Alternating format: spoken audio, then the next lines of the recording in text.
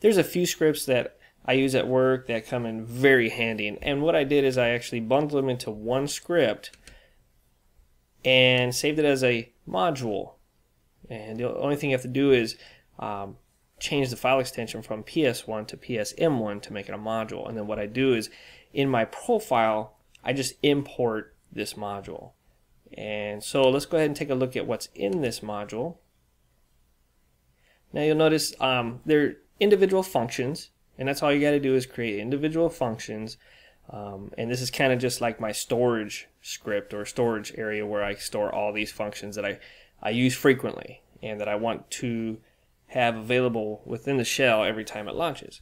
The first one, now this one, I'll be honest with you, I don't use it much, but I saw it on, I don't remember whose blog it was, but maybe it was Don Jones or something, but I thought it was pretty neat, and I do find myself using it every once in a while. And all it is a quick little ping script. Now, to me, it's kind of quicker just to type ping because I'm so used to it, but, you know, it's kind of neat to see it.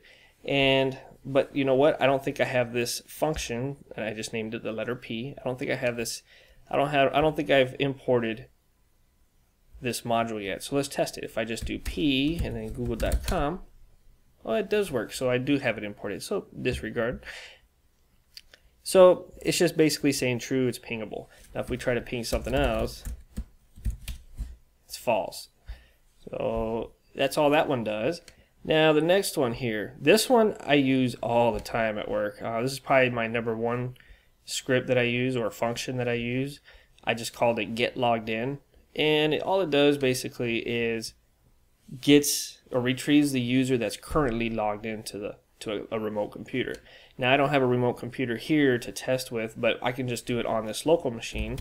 So if we do get-logged in and tab completion works, and I'm just going to put in localhost. Here's where you would just normally put in the remote computer name.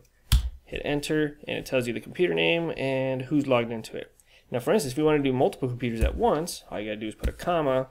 I'll just put 001, and it'll just go down the list.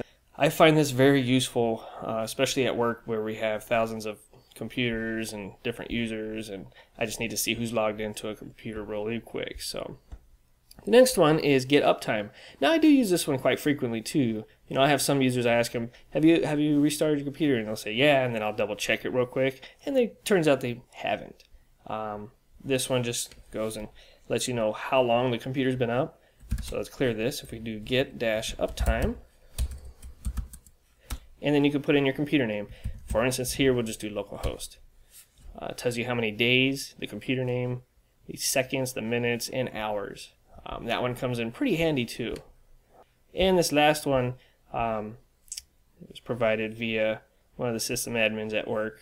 I'm not sure if he wrote it or got it somewhere or whatnot, but this one comes in handy if you want to check like what drivers are installed and maybe when the drivers were installed for a particular piece of hardware.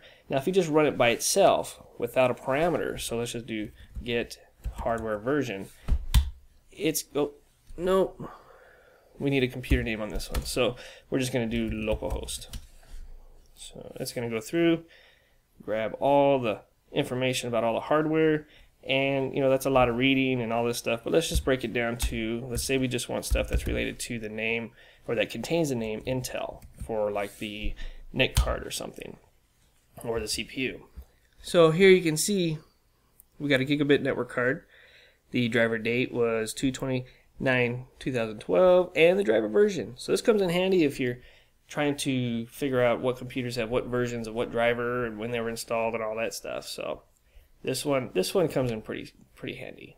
Now all these scripts are going to be available. I'm going to make them available on the site, so check out PC-Addicts.com, and there should be a link in the description under this video on the YouTube page. So alright guys, hopefully you found this helpful, and if you have any tips for you know, what you would like to see in this kind of a module or tips to make these scripts better, please don't hesitate to let us know.